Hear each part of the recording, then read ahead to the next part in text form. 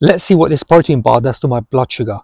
In terms of nutrition, this energy bar, or protein bar rather, has, in terms of energy, it has 200 calories, 9 grams of fat, of which saturated is 4 grams, 16 grams of carbohydrates, of which sugars is 1.5 grams. Fiber is 3.4 grams, protein 19 grams, and salt 0.1 grams. It's interesting as well, this has some vitamins supposedly. So per serving, which is 55 grams here, that has vitamin E, vitamin C, vitamin B1, B2, B3, vitamin B6, folic acid, B12. On the front it says high protein, low sugar, and 9 vitamins. And the flavour is chocolate hazelnut whip.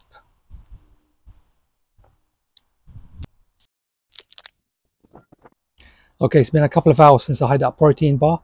Let's have a look at the glucose monitor results.